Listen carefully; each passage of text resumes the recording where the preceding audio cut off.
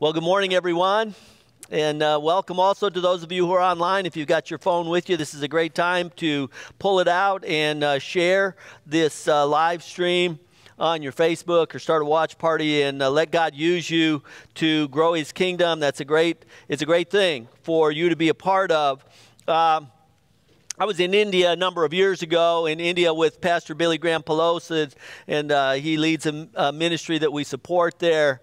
And I was surprised to discover that they print their government documents in 22 different languages. In India, they tell me that they have over 1,600 languages and dialects that are spoken. William Carey, a wonderful man of God that we'll get to meet one day in heaven, God gifted him so greatly that he was able to translate the Bible into 34 different languages during his lifetime in India. I mean, that's astounding. He could speak all of those languages. I went to a remote tribal village in North India, Northeast India, and in Orissa State, and there was a small church, a group of believers. I think there were 21 there when I was there. The gospel had only come to this village about 10 years before, and radical Hindus had attacked these Christians. They actually cut down these huge trees over the top of the road so that rescue people, police couldn't come in to save them, and they attacked them with clubs and machetes. They killed 4. The others were able to escape into the forest, where they hid out for 18 days waiting for help to come. So we went, and as a part of your giving, we support missions, and we took money to the widows who were there. And I had an opportunity to preach to this young church of believers, and they spoke a tribal language, and no one who spoke English there spoke the tribal language, but most Indians speak Hindi. These tribal people didn't speak Hindi either, but we had a man there who spoke the tribal language and who spoke Hindi. And so as I was preaching, I would say it in English, and then another man would say it in Hindi, and then a third man would say it in the tribal language. But our team was from South India, and they only spoke Tamil. And so a fourth man had to say it in Tamil. So every sentence went from English to Hindi to the tribal language to Tamil. And boy, preaching a message like that, it can only be the Holy Spirit, right, to get it. But it's amazing. Everyone listened so attentively. It was just beautiful. We had the great privilege as a church. In fact, we still support them. They're with Wycliffe Translators in the recruiting department now. But Wes and Leanne Reed, right out of college, young couple, given their lives to the Lord. And they went to Papua New Guinea in order to take the Bible to an unreached people group. And so Wes had to learn the Yopno language. It's really a funny language. He speaks it when he comes a little bit for us. And it has popping sounds. Clucking kind of with your tongue in the language, but he had to learn that. Then they had no written language, so then he had to create an alphabet and create a written language, and they spent 25 years there. He translated the entire New Testament, and I think the book of Isaiah, into the Yopno language, and he showed us a film of when they delivered these New Testaments, and the rejoicing and the dancing. I mean, it was so fabulous, these people having the scripture in their language. Another man, missionary named Otto Koenig, went to Papua New Guinea to a tribe of headhunters to take the gospel. And he was angry all the time because this particular tribe valued theft, stealing, and they taught their children to steal at a very young age. And they were stealing stuff from him all the time. He was just mad all the time. And what happened is he went out to a pastor's conference. He'd been there 4 years, I think, and he went out to a pastor's conference and he got saved. That's a true story, okay? He believed in the Bible. He believed that Jesus was the Messiah. He'd given his life to ministry, and he wasn't saved. Didn't know it until he went out to that conference, and he got saved and changed his ministry. Anyway, the first man that he ever led to the Lord, this young chief, and I shared before that this man ended up dying a short while later. But one day this young chief was looking kind of dejected, and he asked him what was going on, and the chief said to him, "Tulan, I don't want to go to heaven." And he said, "Well, why would you say that?" And he said, "Because I'm the only one of my people who's a Christian." He said, "If I go to heaven, I won't have anybody to talk to." And Koenig says, "No, you don't understand. In heaven, everyone will speak the same language. And he lit up and he said, you mean in heaven everybody's going to speak my language? You know, he was excited. Well, what is the deal with all these languages? Because according to evolutionary theory, there should only be one language. Because the first people who communicated, their children would have learned to communicate from them, and they would have communicated that way, and they would have taught their children to communicate, and there wouldn't be any reason to ever communicate a different way, except when you need to Google. You might invent a new word, right, to Google, or you might change the meaning of a word like mouse, but there would be, the structure would all be the same, the language would be the same, and there would be just one language. Where did it all come from? Well, we're in week 4 of this series called The Greatest Story Ever Told. Week 1 was about creation. Week 2 about Adam and Eve. Last week we learned some great lessons for fathers from Noah. And this week we're looking at the Tower of Babel. We'll be in Genesis chapter 11. If you have a Bible with you, I encourage you to follow along. And we'll start with verse 1 there. Now the whole world had one language and a common speech. As people moved eastward, they found a plain in Shinar and settled there. They said to each other, come, let's make bricks and bake them thoroughly. They used brick instead of stone and tar for mortar. Then they said, come, let us build ourselves a city with a tower that reaches to the heavens, so that we may make a name for ourselves, so we won't be scattered over the face of the whole earth. Now, this Tower of Babel incident occurred over 4,000 years ago. It was at least 100 years after the flood of Noah. It was before Abraham was born. Someone actually found an ancient stone tablet with a drawing etched on it of the Tower of Babel. This stone is at least, if we can get a picture of it, it's at least 2,500 years old, and it shows that's just a clear illustration of what is etched on that stone. And so when you think of the Tower of Babel, what you need to think of is kind of like a massive Colosseum that would have been divided into many, many rooms. In fact, just on the first level, there may have been, there could have been 1,000 or thousands of dwelling places, homes as well as businesses. You're talking about a Colosseum like that, and then you add a level. And then you add another level. And then you add another level. So we're talking about a city tower. You're not talking about who can put the tallest spire on top of a building somewhere in a city so that they can claim they beat it by 7 feet and now it's the tallest building in the world. That's not what this was. This was like a massive, massive structure that would have been utilized in a very real sense, okay, in their daily lives, not something that was simply done as a monument. Okay, we believe that the man in charge of this was Nimrod, who was Noah's great-grandson. Now, Nimrod cut a wide swath. He was a man's man. When he walked down the street, everybody would have taken notice. In fact, the Bible says in Genesis 10 that he was a mighty warrior before the Lord, and it also says he was a mighty hunter before the Lord. And we also learn that he had a kingdom, okay? So he was a leader, and that the center of his kingdom was the plains of Shinar, which is exactly where this tower was built. Now, why would God have such a big problem with people building the world's largest structure? Well, we're going to take a look. Let's go back to verse 4 once more. Then they said, come, let us build ourselves a city with a tower that reaches to the heavens so that we can make a name for ourselves, so we won't be scattered over the face of the whole earth. Well, there's two big problems contained in this little verse. The first is the sin of pride. Who are they trying to glorify through building this? God? No, themselves. We want to make a name for ourselves.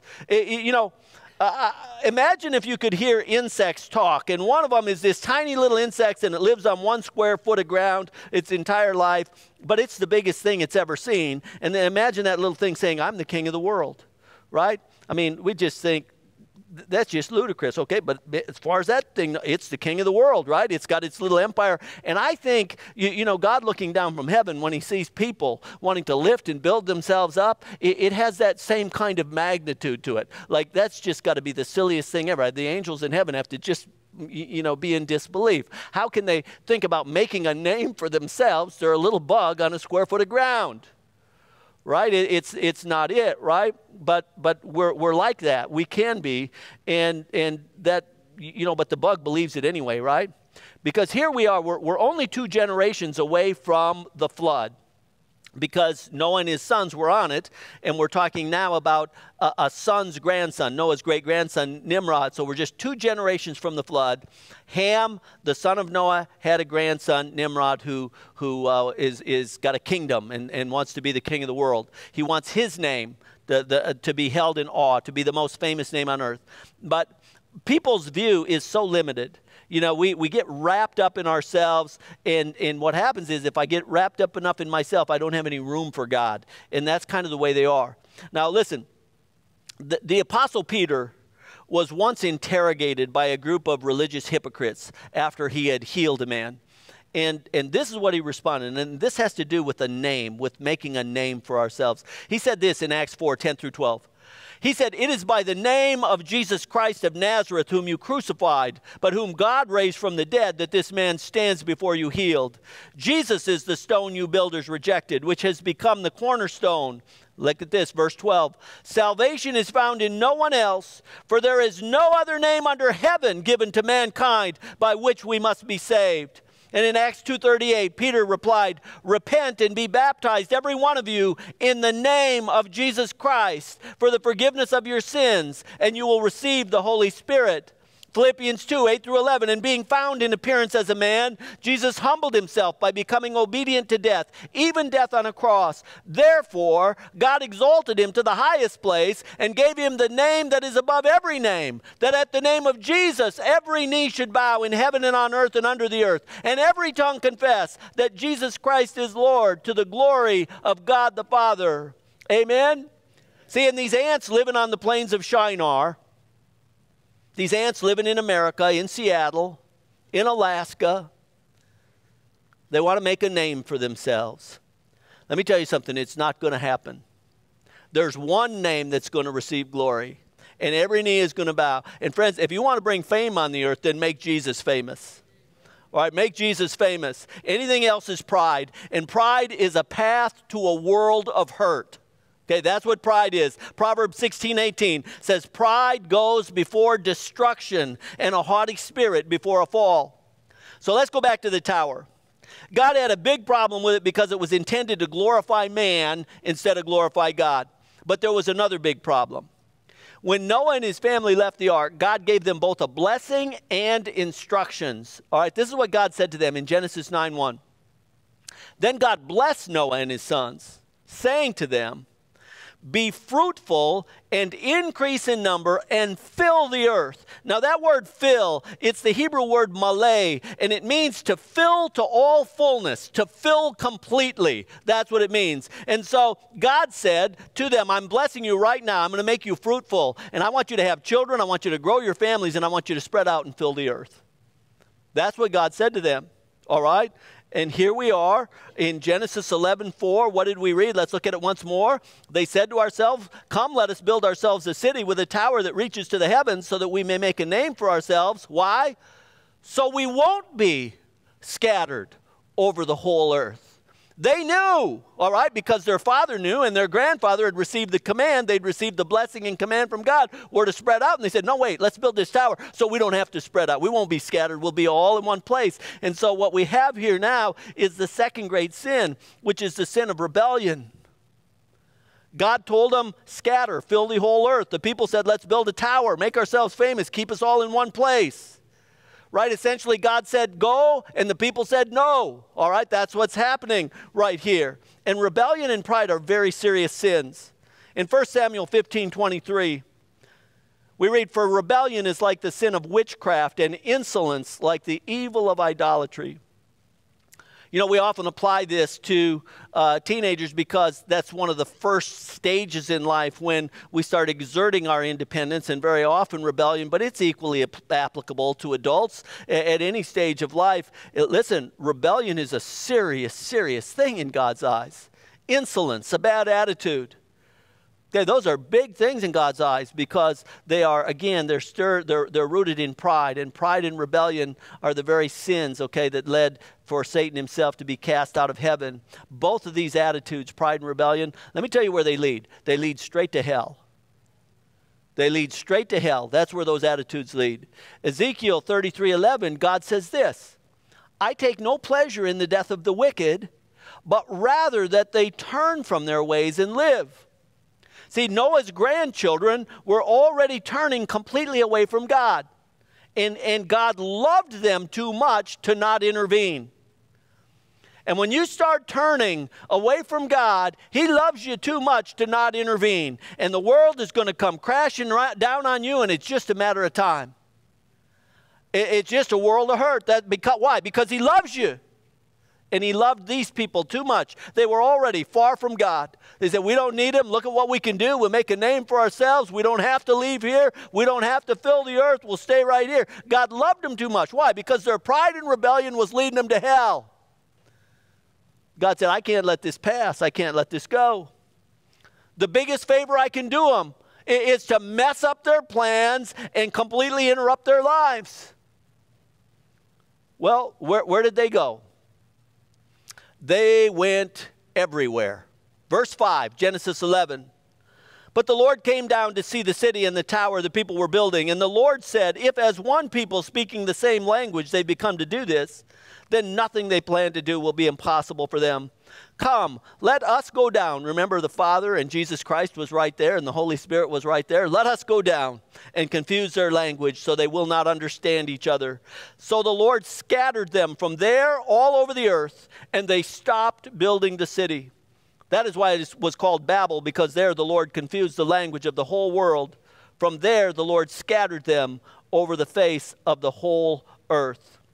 Well, where did they go? They went everywhere. And interestingly, Noah's grandson, Javan, that's Ionia. And Ionia, Javan, anytime you see that in the Old Testament, if you see the word Greece, that's actually the word Javan. It's the name for Noah's grandson. He was the one who founded Greece. Another grandson of Noah is Mizraim. And anytime in the Old Testament, in Hebrew, that you see the word translated in English, Egypt, Egypt is the word Mizraim. And so where did they go? Well, one went to Greece. One went to Egypt. And the others went all kinds of places. In fact, Genesis 10, which we call the Table of Nations, it documents 70 nations or language groups spreading out to fill the earth and, of course, prodded, obviously, by the lack of ability to communicate with each other. In my mind, thinking about how I am, and people never really change, I think what happened, in that moment in time, suddenly there's only ever been one language, and suddenly people are shouting out, and you just don't understand it. But then, man, you understand one person over there, and you guys gravitate to each other, and another person hears and comes in, and this is happening in all these groups, and people are getting together, and pretty soon you're all standing in groups, and you're looking at the other group, and they're saying stuff, and you don't get it. And I think probably what happened is someone said, man, what are they talking about? And then somebody else says, I think they want to take our stuff, right? I mean, I don't trust them, and this is what happens, right? Language is created, distrust amongst people, a lack of understanding, and we've been having battles and, over territory and conflict ever since. It didn't have to be that way, right? But that's simply the way that it is. How hard was it for God to confuse all the languages of the world? He just spoke the word, right? And He did it. Not hard at all. How hard would it be for God to bring all the languages back to one? Wouldn't be hard at all. He'd just speak a word. In fact, He did speak that word at one point in history. In Acts chapter 2, verses 1 through 12, when the day of Pentecost came, they were all together in one place. Suddenly a sound like the blowing of a violent wind came from heaven and filled the whole house where they were sitting. They saw what seemed to be tongues of fire that separated and came to rest on each of them. All of them were filled with the Holy Spirit and began to speak in other languages as the Spirit enabled them. Now there were staying in Jerusalem God-fearing Jews from every nation under heaven. When they heard this sound, a crowd came together in bewilderment because each one heard his own language being spoken. Utterly amazed, they asked, aren't all these who are speaking Galileans? Then how is it that each of us hears them in our native language? Parthians, Medes, and Elamites, residents of Mesopotamia, Judea, Cappadocia, Pontus, and Asia, Phrygia and Pamphylia, Egypt, and the parts of Libya near Cyrene, visitors from Rome, both Jews and converts to Judaism, Cretans and Arabs. We hear them declaring the wonders of God in our own languages. Amazed and perplexed, they asked one another, what does this mean? What does this mean? Why would God disrupt your day? Why would he topple the little kingdom that you've been building? What does this mean? Why would God speak in a way that you can understand? Well, what does it mean? Why would God take drastic measures at times to get your attention? What does it mean? Why would God do that? Why would he intervene? Why would he disrupt your plans? Why would he topple the tower that you're building? Well, Jesus told us why in John 3:16. For God so loved the world. Because he loves you. Because that he understands if he's not at the center, it's because you're at the center. And if you're on the center, you're on a path to hell. And he loves you too much to allow that to go unchecked. He loves you too much for that. God so loved the world that he gave his one and only Son, that whoever believes in him shall not perish, but have eternal life. If you want a recipe for a blessed life, okay, God gives us that in Colossians 3:17. This would be a great scripture verse for you all to memorize. Okay, this is a good one, okay, to have tattooed on your arm. And don't go and get a tattoo and say, the pastor told me to get a tattoo. Okay, listen, Colossians 3:17. And whatever you do, whether in word or deed, do it all in the name of the Lord Jesus, giving thanks to God the Father through him. Whatever you do, whether in word, conversation, you're speaking, or deed, your actions, all in the name of the Lord Jesus, giving thanks. Now listen, whatever you do on Friday night, on Saturday night, whatever you do when you're with your friends, whatever you do when nobody else is at home, when you're in private in your room, whatever you do, if you can't do it in the name of Jesus, giving thanks to the glory of God the Father, then you shouldn't be doing it. Because whatever you do, however you speak, it should be in the name of Jesus, giving thanks. All right, you live that way. You want a recipe for a blessed life? Boy, read this, meditate on it, ask God to help you to live this way. You will see dramatic changes for the better immediately. Stop glorifying you and start glorifying the name. There's just one name. At the name of Jesus, every knee will bow.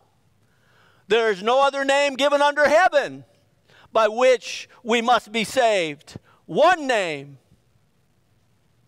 Jesus prayed, Father, glorify your name, the name you gave me. That's Jesus. And what are the names of God? We're going to give glory to the names. He is the Alpha and Omega, Abba Father, our advocate, the Almighty, our all in all, and the Ancient of Days. He is the Anointed One, the author of our salvation, the bread of life, the breath of life, the bridegroom, and the bright morning star. He is the chief shepherd, the chosen one, our comforter, cornerstone, counselor, and creator. He is the crown of beauty, a consuming fire. He is Christ the Lord. He is our deliverer and our dwelling place. He is Emmanuel, everlasting Father, faithful and true. He is the firstborn and the firstfruits, our fortress and foundation, the fountain of living waters. He is a gentle whisper. He is God Almighty, the God who sees me, our great high priest. He is the head of the church, our hiding place, the Holy One of Israel, our hope and the horn of our salvation. He is the great I am, Jehovah, Judge, King of glory, and King of kings. He is the Lamb of God, the lawgiver, the light of the world, and the Lion of the tribe of Judah. He is our living water, Lord God Almighty, Lord of glory, Lord of the harvest, Lord of hosts, and Lord of lords. He is our maker, a man of sorrows, our mediator, our merciful God and Messiah. He is the Nazarene, the offspring of David, the only begotten Son, and the Passover Lamb. He is the great physician, our portion, the Prince of Peace, and the radiance of God's glory. He is our Redeemer, our refuge, the righteous one, our rock, the root of David, and the ruler of God's creation. He is Savior, servant, shepherd, shield, and the star out of Jacob. He is our strength and strong tower, the Son of righteousness, the Son of man, and the Son of God. He is our teacher, the true witness and the true light. He is the vine, a wall of fire, the wisdom of God, the way, the truth, and the life. Ascribe to the Lord the glory to his name. Amen? Amen. And I don't want to build a tower to lift my name. And the only thing important about my name is that it be written in the Lamb's book of life. Other than that, my name means nothing. And I'm not going to live for my name. I'm going to live for the glory of his name. He's the Lord, but is he your Lord? He's the Savior, but is he your Savior? I had a chance to speak with our TLDs. This is that group of young people who have given their summer to be intensively discipled. They're living here at the church. And one of the things that I talked with them about is the simple reality that in any particular river, it's full of fish. And a lot of the fish are swimming in the same direction, but they're not all the same kind of fish. Now, that's the way that it is in the church. It's the way it is in every youth group. It's the way it is in every Bible teaching church, and it's the way it is here today. What you have is you have everybody swim in the same direction. In other words, you know what? I think this is a good thing. I think, that church is a good thing. I'm agreeing that Jesus, I think he's the Son of God. I think the Bible's true. Everybody's swimming this way. But what happens is many, many people, I'm talking collectively, I'm talking nationally, many, many people have never been born again. They've never been transformed. The Bible says if anyone's in Christ, he's a new creation. The old is gone. And if you're a new creation, then it's true for you that you love what Jesus loves and you hate what Jesus hates. And if that's not true for you, then you're not a new creation. You're just not. And God forbid, we give an invitation, we'll give one today every single week. And millions of people have a life testimony that my friend, my neighbor, my pastor, some visiting evangelist, somebody shared the gospel. I prayed to receive Christ and my life was changed to the glory of God. Thank you, Jesus, for that testimony. But it is equally true that just because you get down and say a prayer doesn't mean you're saved. Have you been changed? Do you love the church? That's his bride. You say, well, I'm a Christian. I just don't care much for church. Oh, I'm good friends with the groom. I can't stand the bride. Invite me to the wedding. You don't like the bride, and you're telling me you love the groom. You don't like the bride, and you want to come to the wedding. You're not invited. Well, you're invited. You're just not going to come. Okay? Not like that. If you love Jesus, you love the church. I'm talking about the church that belongs to him, and if you love Jesus, you'll be able to distinguish very quickly whether or not a church belongs to him. What else? You love Jesus. What else are you going to love? You're going to love the Word of God. You love Jesus, you're going to love prayer. You're going to want to pray. Why? Because you've been created new. You've been changed. Do you know what that news smells like? That's called good news, all right? God so loved the world that he gave. You know what it smells like? To those who have a hard heart, who are perishing, it stinks like death. The Bible says that it smells like judgment to those who are perishing. It's the aroma of death, but it's the aroma of life to those who are being saved. If you have a tender heart, if you want the Lord, if you're interested in the Lord, you start hearing things that come, truths from Scripture, and it smells like life. And you go, wait a minute, man, do I need that? Wait, is there something I'm missing? Wait, what is this? It smells like, I remember, I was living like hell. doing every rotten thing that a young guy out on his own could be doing. No interest in the Bible, no interest in God, no interest in church. But when somebody opened this up and began to share the gospel clearly, it was like, wait, because it smelled like life.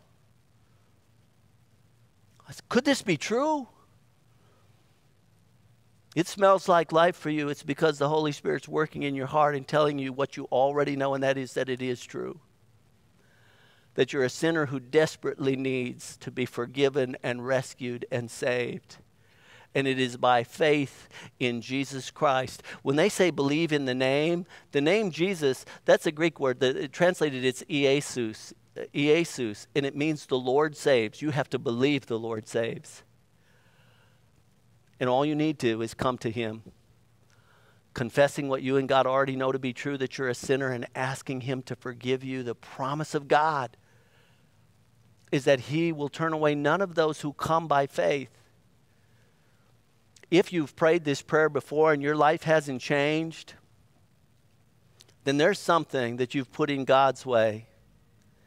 And all you need to do is wrestle through that. You do need to wrestle through it, because the Lord will change you. And the Holy Spirit will take up residence and confirm in you that you know that you're a child of God. And you'll notice that your priorities change. Your language change. Your habits change. The things that are important to you change, because you're going to begin to love those things that Jesus loves and hate those things that Jesus hates. If you need that, okay, don't leave that laying on the table undealt with. You need to deal with that up front with the Lord and say, God, I put something in your way. I recognize, Lord, I'm not changed. I have prayed. I do believe. I have faith, but I'm not changed. What is it? What is it that I've put in your way? He'll share. He'll show you. He'll show you, because he's eager to answer that prayer, to be forgiven, to be saved. And for some of you, you've just never asked him. And you recognize, maybe for the first time, you recognize this morning that you do believe. You do have faith. You believe he's the Messiah. You believe that he told the truth. And you're ready. You're ready to come to him saying, Lord Jesus, forgive me, save me. And if that's you, we want to give you that opportunity right now. We'll pray along with you. Just bow and pray this simple prayer of faith. Jesus, I do believe you're the Son of God. I believe that you died on a cross to pay for my sins and the sins of the whole world. And I believe you rose again. I confess to you, Jesus, that I'm a sinner. I've said and done things that are wrong. I know I'm guilty. I'm asking you, please forgive me. I'm asking you to come into my heart and life and change me. I'm asking you to make me brand new. I'm asking you to adopt me to be a child of God. And here and now, Jesus, because you promise, not because I'm good enough, but because you're good enough and you promise, I'm receiving the gift that you offer, forgiveness and a brand new life. Thank you for loving me.